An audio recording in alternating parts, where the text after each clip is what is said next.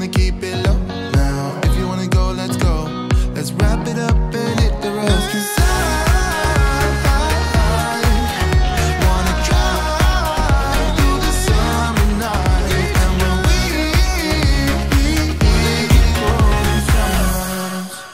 Good morning. We are getting ready to go on another camping adventure.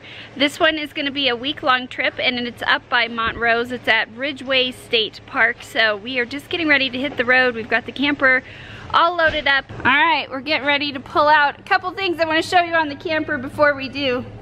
We have our Camp David logo put on the side of our camper. We're so excited about this, and we actually have one on the back of the camper too. So we are all geared up, ready to go. Luke's getting ready to pull her out of the building, and we'll be off.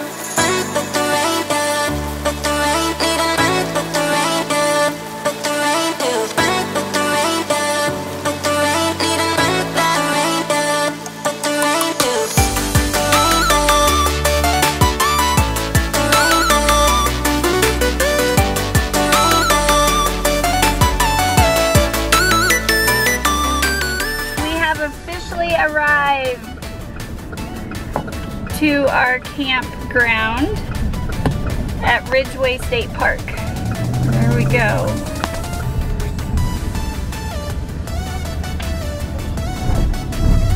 So it took us about 5 hours to get here. It was a beautiful drive.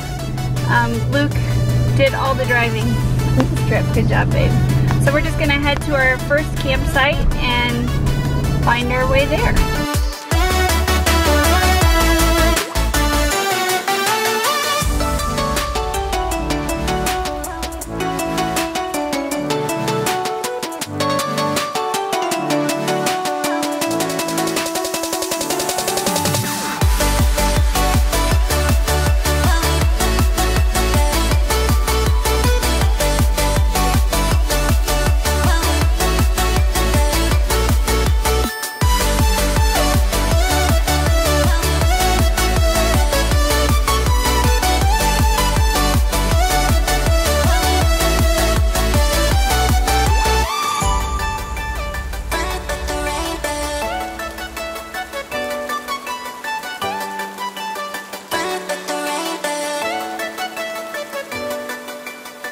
We made it to our site yesterday, and once we got settled, we were just busy catching up with friends because we were actually camping with a large group of people. They are all people that live in our neighborhood or live close by to us, and they've become really good friends. And their church that they all go to has this huge camp out at Ridgway State Park. So they very kindly invited us, and we were excited to spend this time with fellowship with them. But once we got in, we were just catching up with them, and I forgot to pick up the camera to show you guys where we're at. So we are all set up. We've got mobile Camp David ready to go. We're cooking breakfast this morning, getting ready to call the kids in. They're out running around with friends. And then hopefully this afternoon we're gonna do a couple activities, and I think tonight we're gonna go pick up some UTVs and tomorrow go off-roading. So we have lots of fun plans all ready to go, but let me show you where we're at. So Luke and I are just out here fixing breakfast. We have our outdoor kitchen here and here. This is like the griddle and this is the stove top. And I'm making scrambled eggs over there. Luke's tending to them while I vlog. And then he just made bacon on the griddle. And we're pulled into our spot. It's a really nice spot. We're only here for 2 nights because this is all we could get for this spot right here, and then we're gonna move down to a different camp area. It's the same camping ground, yeah, but where Luke's been grilling, he's got his I'm gonna put Papa's kitchen to shame here. So over here we have our griddle, like Jill said. We have our stove here, so we're doing the eggs here. These are farm fresh eggs from Camp David. Yep. Only the best. By Camp David chickens. Yep. And then over here we have a selection of grilled meats that are from our locker plant. So, my family's locker plant. Jill's cousin's locker plant. So all locally used food when we're cooking. So it's good. Good stuff. We know where our food came from. Look at these eggs. Look at all the different Well, they're colors. kind of dirty. Yeah, they're dirty, but look at all the different colors of eggs here. Because when you do farm fresh eggs, you go take them out of the nesting box. Don't wash them and don't put them in the refrigerator. You can store them on the counter if you don't wash them, because they have a natural preservative on them when the chickens lay them. And so all you do is, before you use them in a recipe or anything, is it's like fruit or vegetables. You wash them off in the sink really quick. But if you don't wash them once you pull them out of the nesting box, you can just keep them and store them on your counter, and they preserve. I was talking to somebody who's from England, and they said that's how we always have our eggs, is out on the counter. And I think it's because they get eggs that aren't washed. But I found that very interesting, that in some countries they don't buy eggs from the store that are washed, so they can just set them out and they last longer. Yeah, they do. And it saves room in your fridge. These eggs are almost done. We got to call the kids. Okay. So this is behind the camper. They have a little walk up that goes to your table where you can eat, which we're going to get ready to have the kids. And then we've got a fire pit here. And you also have a tent. This is called a tent pad. And so if you had a tent that you were bringing in, this is a nice level area that you can pitch your tent. And you can kind of see our rig through the trees there, but it's a beautiful area. We love it. We're by Ouray, Colorado, a little bit outside of Montrose. We're just getting ready to feed the army of kids that we have. The kids are running around having fun. Here they come.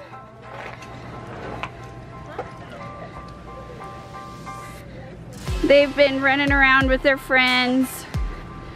Hi guys! Hi! This is Lexi. She's been mentioned on our vlog before. Yes, you've seen them on our vlog before, the mock trial one. But Lexi is the daughter of very good friends of ours. They're pretty much family. You guys can hear the dogs barking in the background. You guys ready to eat? Yeah. Okay, we'll get you some plates.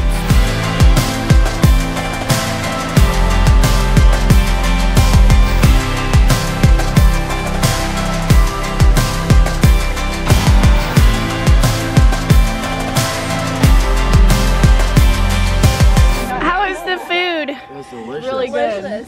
Maury, you need hair and makeup before you're on camera? Yes. So yeah, they all freeze when I come over here.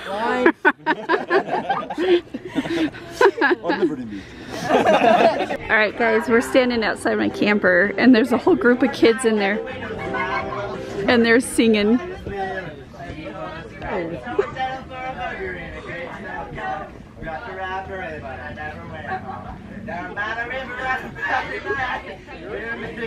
We finished breakfast, got cleaned up from that, and we are headed down to the reservoir that is here at Ridgway State Park.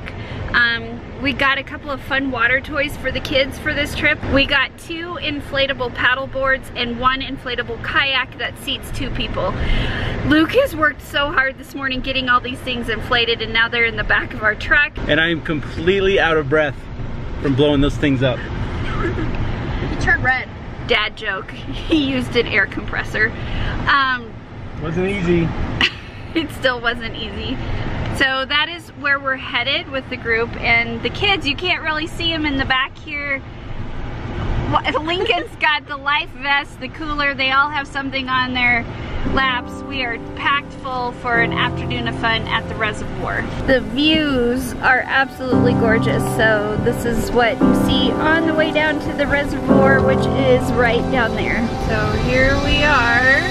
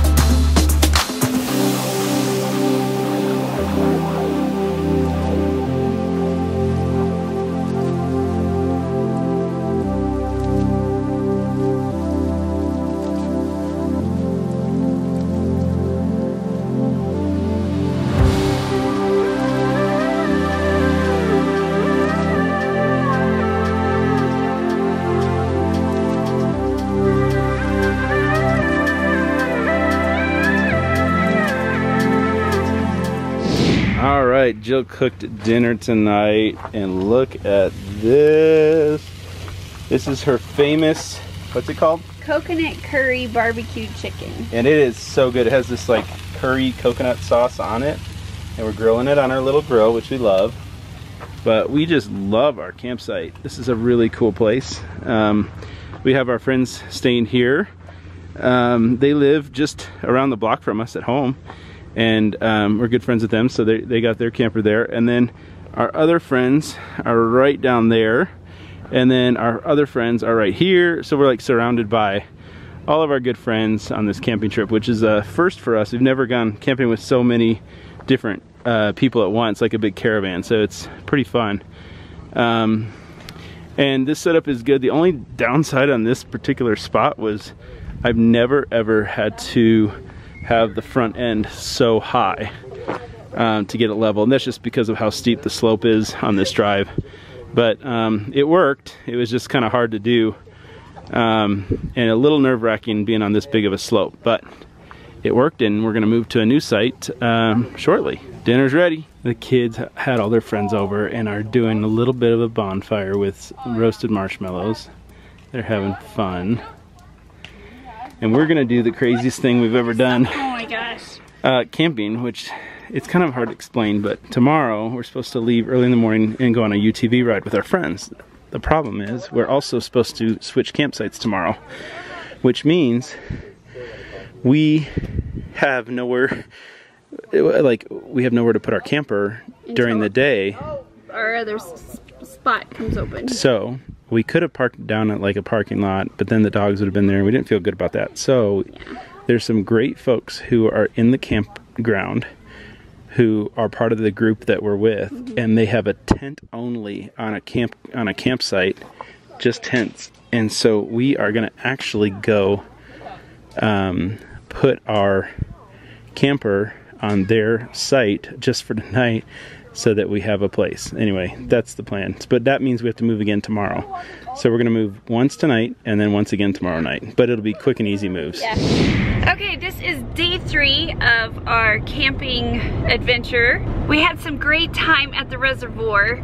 Now I can't talk. You can't say reservoir. It's the reservoir. The reservoir. It's reservoir. You should say it's so fancy. This is what happens. I try and talk to everyone and then they make fun of how I pronounce words. And then I can't talk the rest of the time. So we were having fun at the lake. Yes, the big body of water. The large body of water, not big enough to be a lake, but not small enough to be a pond. So there, I'm just gonna leave it at that. We are now headed out this morning to go, is it UTVing? Is that the correct term? Yep, off-roading. Off-roading. On Ironton Trail, and we're gonna spend the day doing that. I have packed sandwiches and goodies and snacks for the kids and Luke and I, and we're just gonna have a great time on the UTVs and hopefully get you guys some good footage of what the mountains are looking like in this part of the state. Here we go. I'm gonna try to take the off-road vehicle, the UTV, as close to the edge of the cliff as I possibly can. No, let's not. So that we get a lot of scared, screaming people.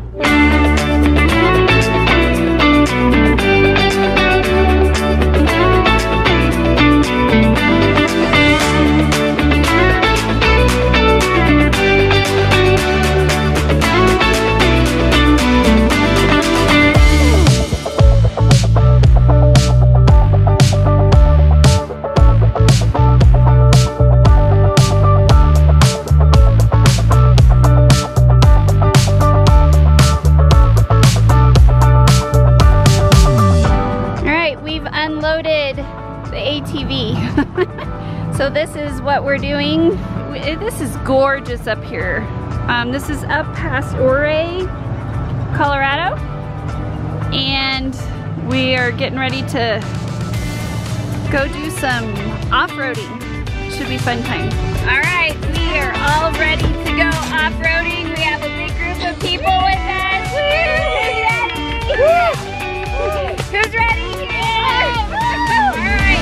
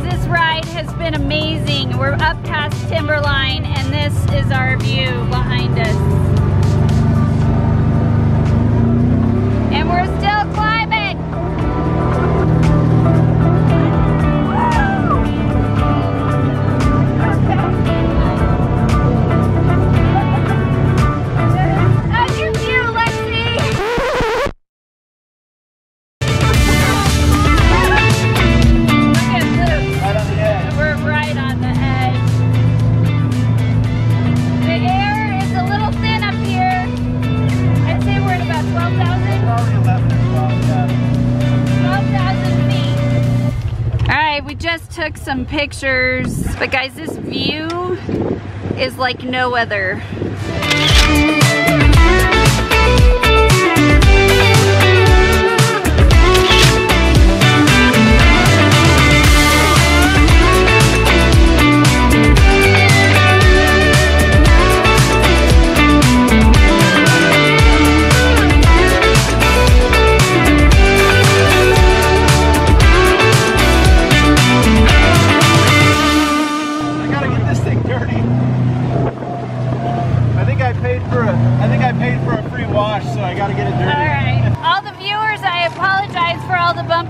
But I'm doing the best that I can. And this is what Luke does to his wife. He gets as close to the edge as possible. We've made another stop. You having fun? Yeah, cool. Look at this. What views we have. What do you think, fam? There's some snow there too. Yeah. Are you cold, Lincoln? Lincoln gets cold easily. It is very cold up here. So we're at like 12,500 feet, and I think at the top of that is probably 14-ish. Photo bomb. Hey everybody. This is the best family right here. Come on up, it's amazing. This has been a great family experience. We're enjoying it. We're having a really good time, and I would definitely say that this trip is going to be one that we try and maybe do annually. So if you guys get the chance to come up to Ouray or Ouray, if people say it differently, Colorado, please do that. We're camping right outside of Montrose as well. It's been so much fun. We're not done yet. We have a few more days here, but today's adventure, we're not even halfway through it, and it's just amazing to be able to see these views. I mean, the lake right here is just, I just can't believe it.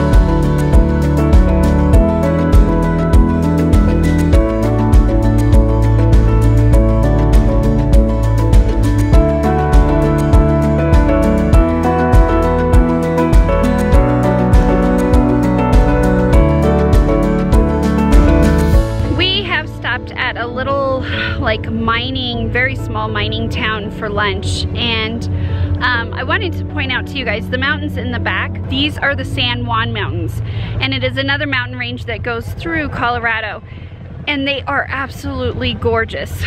So I highly recommend, if you guys ever get a chance to get up in this part, to definitely see the San Juan Mountains. So we're gonna check out this little town. I'm loving my views behind me.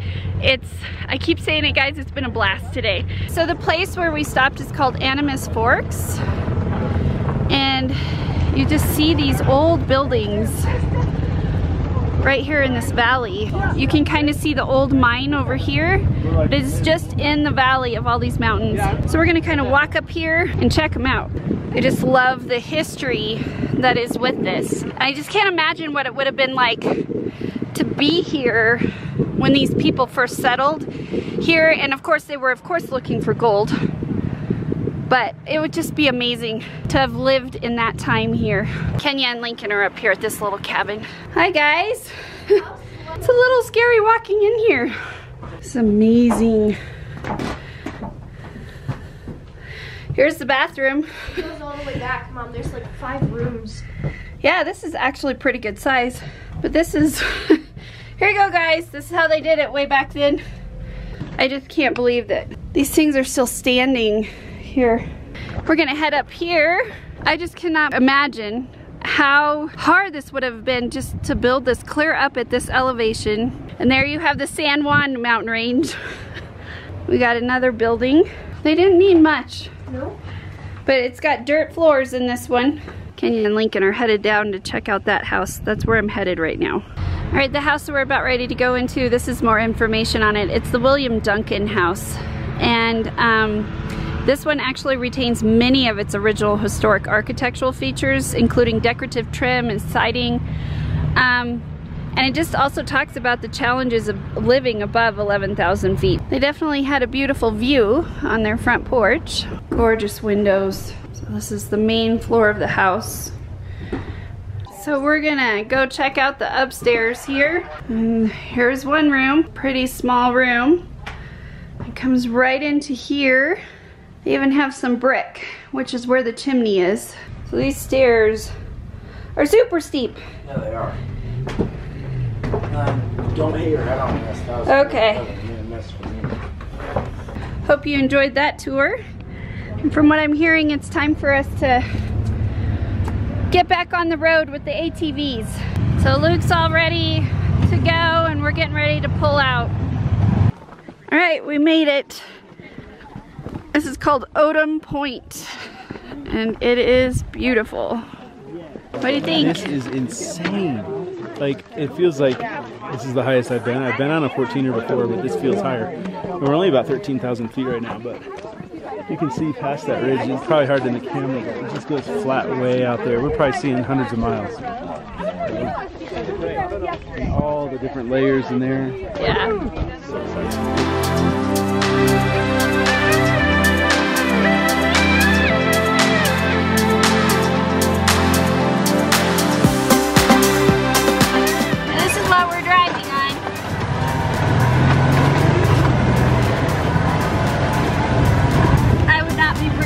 Pickup up here. No way. We just came through what? I don't know, 10 miles of terror.